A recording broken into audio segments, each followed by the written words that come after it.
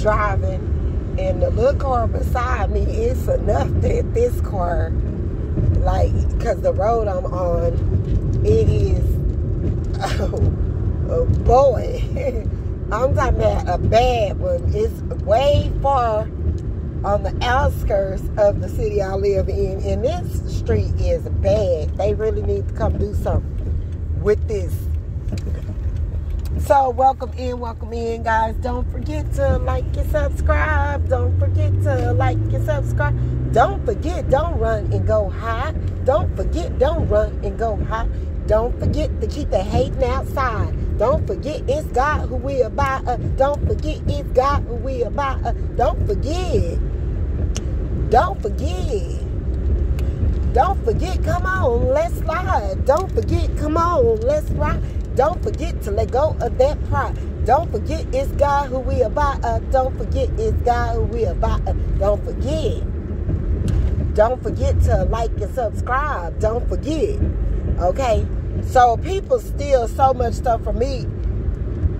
I promise you, and I need to put that up on my community board too, because Facebook really doing something to protect your photos, your pictures, your whatever, and they got copyrights where you can also go within Facebook guidelines or whatever they like here to really protect, like your information, your pictures, your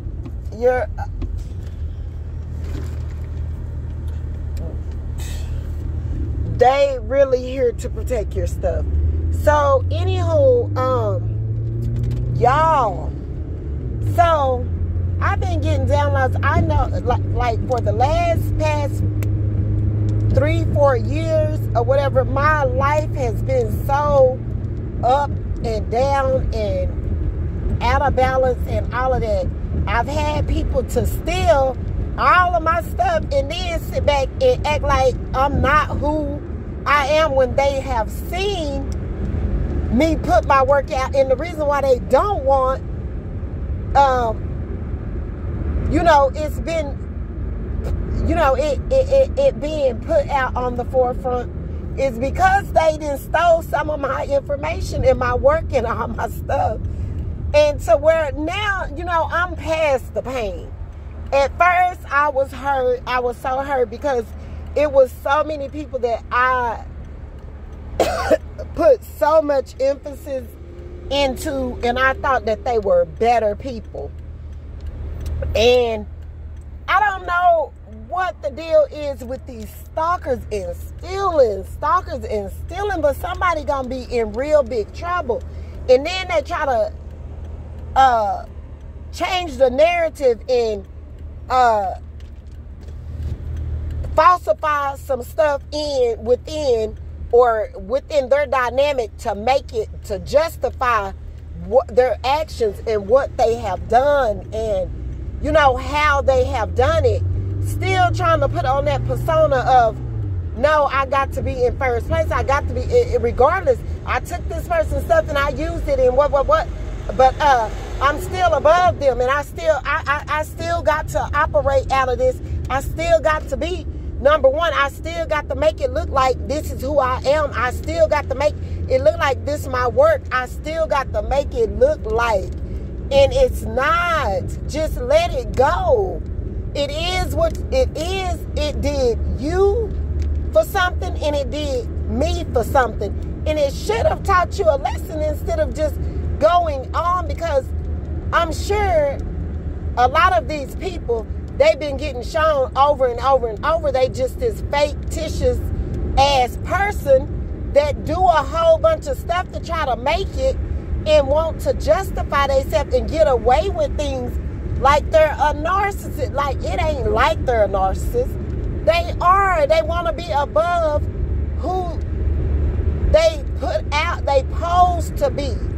They pose as this person, but this is not who they really are. You just got to admit to yourself you just are lacking in some areas than others or whatever, to where you felt the need to, you know, you may have climbed up the ladder and you was on this trailblazing winning slot of subscribers or to get paid, and you're not admitting to yourself that you stole from someone else to get there, and that God ain't gonna continue to let that just keep happening. Okay? So anyway, y'all, okay, somebody had already, I've been having to move for the past 3 years. Normally, my addresses that I be at, I'm known to at least stay in those places about 5 or more years or whatever. And then I went through a droughting spell where it seemed like I didn't move for a long time back in, it was in between it was like about 2010 or 2009, 2010, 2011, where I didn't move. Well, whatever it is, you know, I've moved, but I've graduated in some areas to where I learned more, I started doing more, and it helped me be able to move better, which, you know, I'm getting older and I have too much work inside of me for me to continue to let people steal it from me and them make it off of my accountability, you know, off of my abundance, my spiritual abundance, stuff that come from my spirit. So, y'all, so I know that, you know, now 2 of my jobs I left. I didn't get fired from those jobs. I left. It was some different situations going on with these jobs. I left. People were already coming up to my jobs, calling my jobs, stalking me, doing a bunch of weird stuff.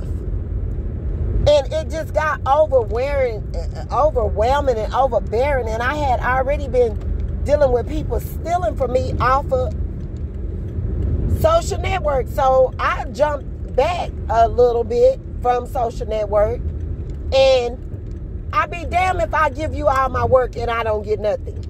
I can't afford to do that no more. So whatever God is doing, he's going to have to do it, because I'm at a point to where now I can't just let you take my idols.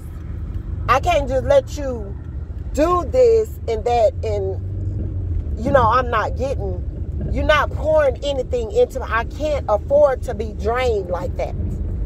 So anyway, y'all, if I don't tell y'all that my neighbor, okay, now, I had moved to another little city outside of where I normally been stationed at. And I'm going to just say station, because this is where I've been living in town, in the city limits, but I moved, you know, because even at my jobs, even like my family got weird and all of that.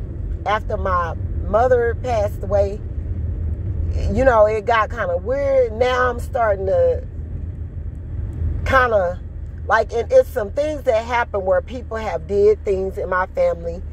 They didn't distribute money like they were supposed to. They, you know, so now I'm understanding like why the backlash and the feedbacks and how people been acting towards me, why it's being like that. And it's for their own, to cover their own behinds and to cover what they have done towards me. So the rejection part of it, it really isn't rejection. It's they done stole something from me. They done did something. They jealous. They, you know, don't want me. You know, all of them got their motives, but it's not anything to do with me. It's all to do with everything that they're doing, because it's nothing pretty much that I've done to any of them for, you know, for this to have happened. So, anywho, so y'all know I had moved again because somebody had been being in my backyard and all of that. And like, for some odd reason, I had these awkward suspicions that my neighbor is this little, it was this white mid-age, I don't know if she's in her early 30s. I don't know what type of issues this girl is dealing with. But when I moved there or whatever, like, something just would not let me. At times I wanted to get acquainted and, you know, say something, but it was just something about this person's energy when I moved in. This person that lived across the street from me, they would peek in and out of their blinds, in and out their blinds, and like they was doing like weird stuff to where I was like, okay, well, maybe they just looking out to see who it is. And then, or whatever, so I lived out there for a year, and this person's energy just did not set well. So I know that the lady, she had a doorbell on, but she's a younger kind of mid-age, and she had a 3-bedroom, which with 2 baths, the same that I had. But she lived there for quite a while by herself. It wouldn't be nobody there, and I was like, and I used to be wondering, like, oh, you know, she must be here from school, or she, you know, maybe she do her job at home or whatever, because it would be times that this person never came out of their house. They never came out of their home, yada, yada, yada. When they used to come out or whatever, they would come through, they would get in their car in the garage and come out, and the windows was way more tinted than you would ever know. The only way you would be able to see or know this person, you see her outside of that car, or you see her in through the windshield or whatever. So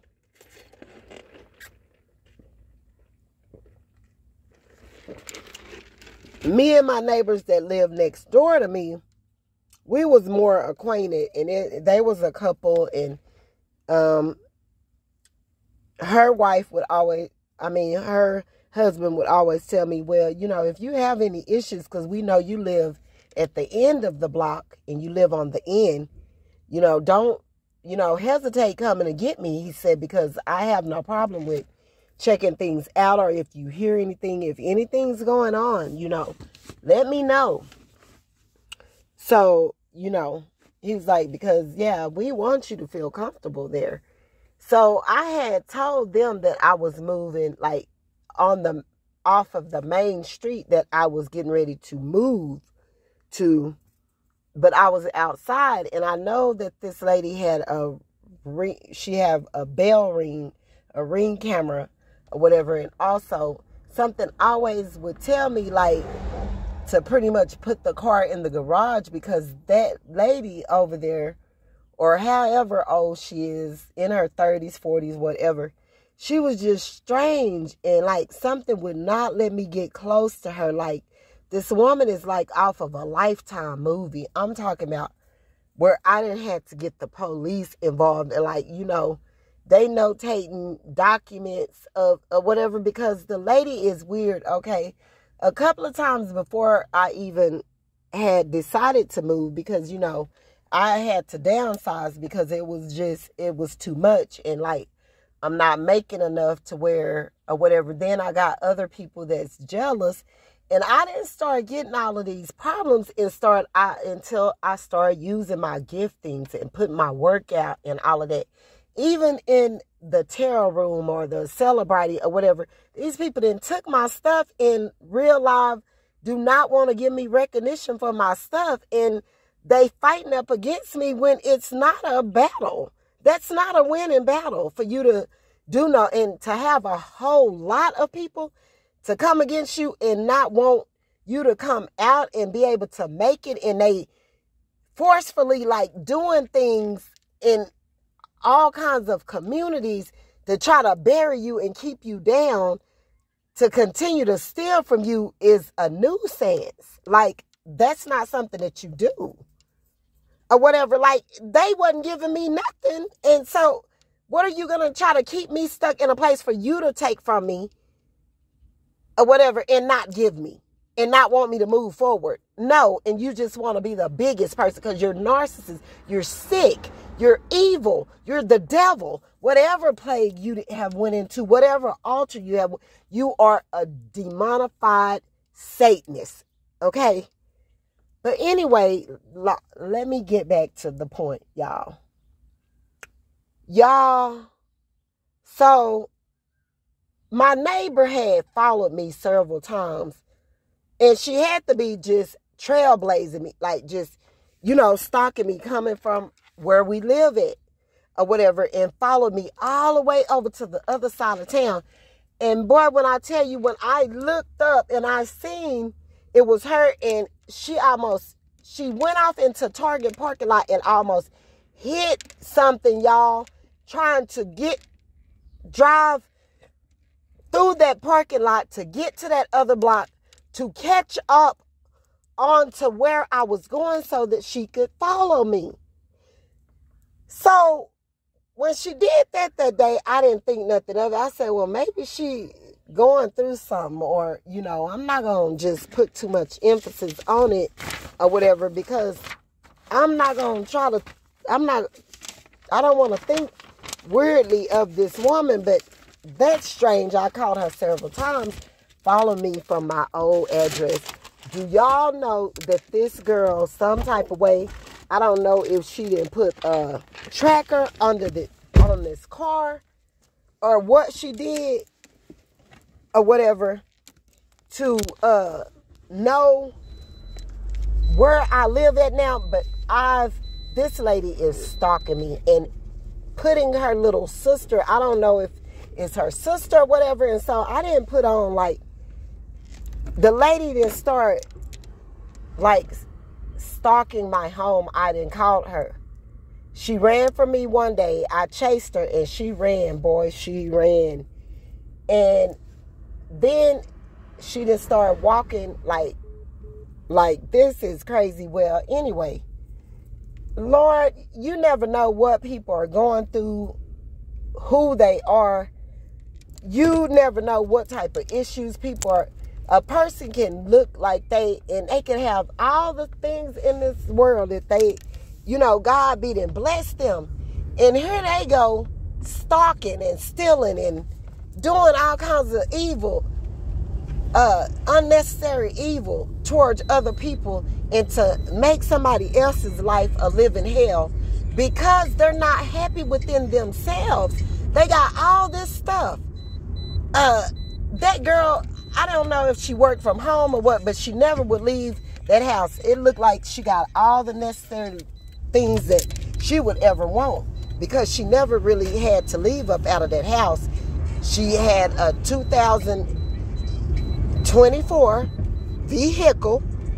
She living over there where she's paying $1,700 for a 3-bedroom or whatever, with no children, up in there and by herself. Like, it be people like that be sick in their heads, that just got everything, don't have to struggle for nothing, but taking, advantage of being sick mentally to bother other people. Like, y'all got to be careful. But anyway, I'm gonna come back with the rest of this story. Y'all be careful out there. God bless. Y'all have a blessed day. Bye.